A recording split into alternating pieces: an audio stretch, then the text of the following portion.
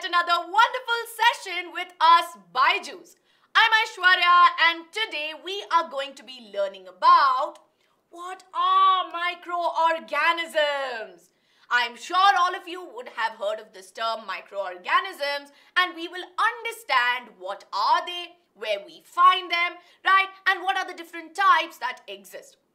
If you are watching this video for the first time in this channel, please make sure that you like this video, share it with your friends and subscribe to our channel. So without wasting any more time, let's get started. Now of course, before I jump into telling you what are microorganisms, I am sure you would have heard of the word organisms, right? And most often we talk about living organisms. So here mainly when we talk about living organisms in any given situation. And here as you can see we have a scenario of a forest. So when we talk about the living organisms that we find in the forest, what are all the living organisms that you will tell me about? Well, I'm sure you will tell me that, ma'am, there are such beautiful plants here, right? We have small trees, we have some big trees, we have some small shrubs here and various varieties, right? That is important. We see various varieties of the same. Yes, then what other kind of living organisms would we find in a given scenario like this? Well, you will tell me that, ma'am, there might even be some animals, right? And you can tell me any kind of animals. There could be some squirrels here, there could be some insects, right? There could be some birds flying around. All of these are some living organisms that you will be telling me about, and that's most often that we think about plants and animals. But the thing is, there are some more organisms here. It's just that when we have a look at it at one go, we will not be able to see them. But if we zoom closely and we magnify it, whether it's in the air or even in the soil, we will find some organisms. And these organisms are so tiny that they are not visible to the naked eye. And we call them as microorganisms. So what are these microorganisms? Or another way that we refer to them is as microbes. Now don't get confused with microorganisms and microbes. More or less they are the same thing. So how do we define microorganisms? Now very simply put, microorganisms are tiny organisms that is not visible, right? That are not visible to the naked eyes. Which means at one go, if you have a look at it, you will not be able to spot it. But rather, you need to zoom and magnify and look closely. Which is why most often we also call them as microscopic organisms. Very important word. Now you must be wondering, right? Why are we calling them as microscopic organisms? The reason being that the instrument that we use to observe them in close detail is called as a microscope. And the microscope will help you magnify and zoom and look closely into it so that you can actually observe these organisms. Now I'm sure you must be wondering, right, ma'am, how does a microscope look like? And how would it look like under the microscope? Let's have a look here. So we have Alex here who's viewing something using this instrument. And this instrument right here is a microscope. And what happens is that this is how we use, or this is where we keep our eyes. And when we look closely, we will be able to see it. And this is where we will keep our sample. Yes? So now let's see what Alex is viewing under the microscope. Well, can you see that? All of these are microscopic organisms that look, or this is how they would look like under a microscope. Then again, there are various kinds of microscope, but here what we need to mainly understand is that microscope helps us look at these microorganisms, right? Now the next thing I'm sure all of you must be thinking, right? Ma'am, where do we find them? Where are these microorganisms? Well, the answer is microorganisms are everywhere. Which means that it's there in the air, it's there in the soil, it's there in the water.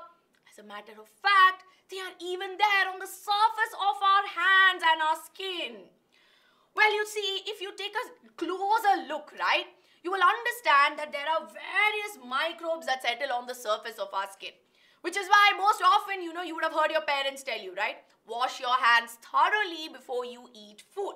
Or, cleanse your body regularly so that you get rid of all these microorganisms that are settling on the surface. But apart from this, we also see that microorganisms are found in some diverse environments, which means that environments where there is extreme temperature, or I would also put it as extreme conditions, right? So here you see in the deserts, snowy mountains, hot springs, we would find these microbes. Of course, soil here is there, but in the soil also we find that there are large microbes, a large number of microorganisms which are present. Now, of course, constantly I have been referring to as microorganisms, right? Or I've been saying microbes, yes?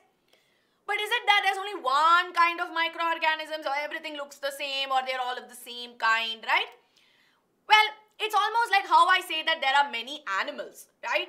We know that animals is a very broad way of referring to them, because we know that in the animals also we have various kinds. We have, animals like giraffes and lions. We have insects, earthworms.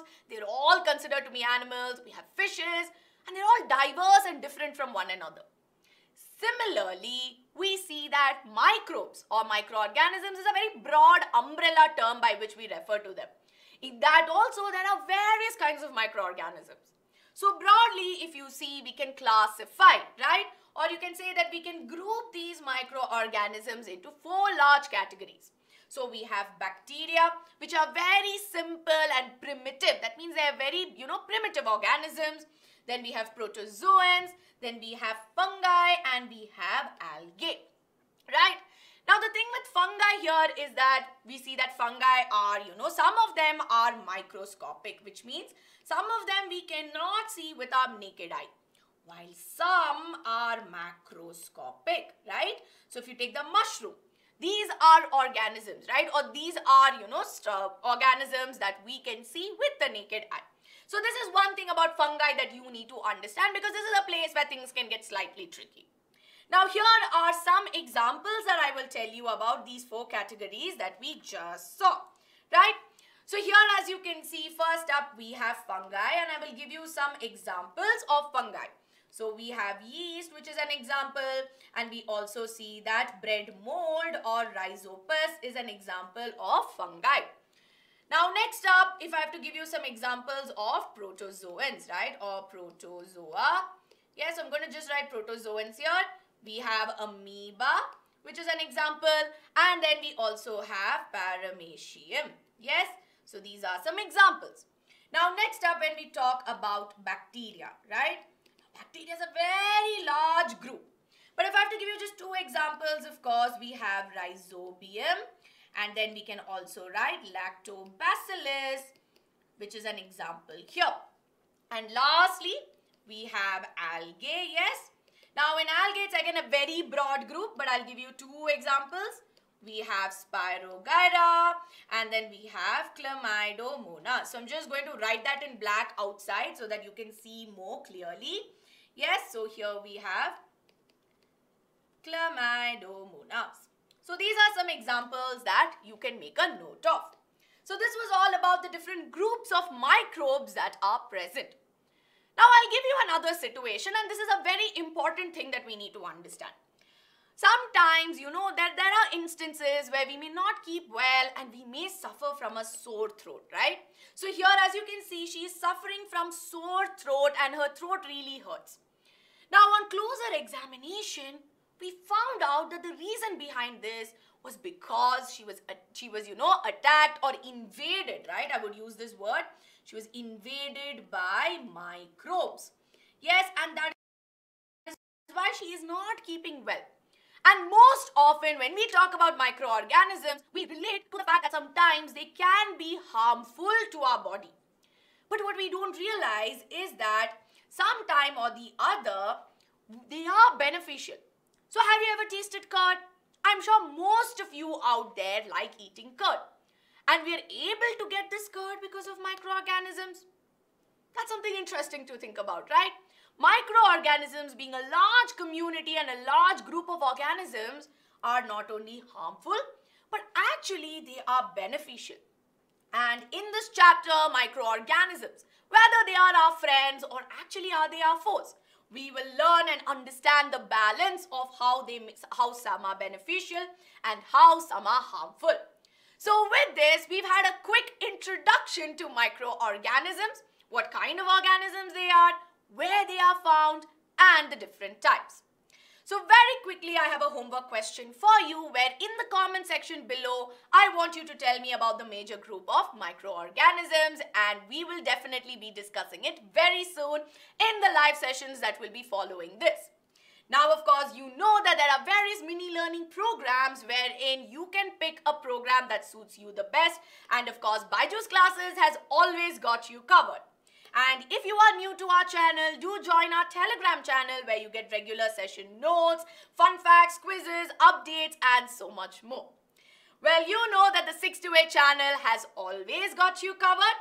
Do, of course, like this video, share it with your friends, and subscribe to our channel. You have some free trial classes that are there in the description box. I hope now the introduction to microorganisms has become easy. Hoping to see you very soon again. Bye-bye and have a nice day.